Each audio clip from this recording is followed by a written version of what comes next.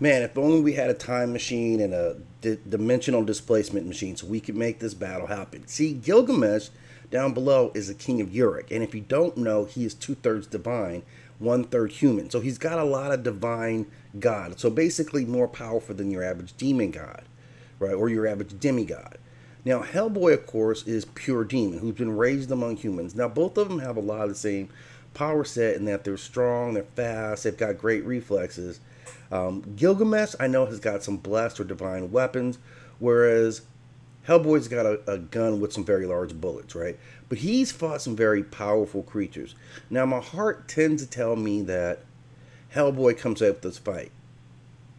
But killing a divine being, man, we haven't seen him do that, but he's killed everything else, right? So I'm going with Hellboy right now based on the initial screening, but I may dig deeper in this in a live and we'll have a discussion about this.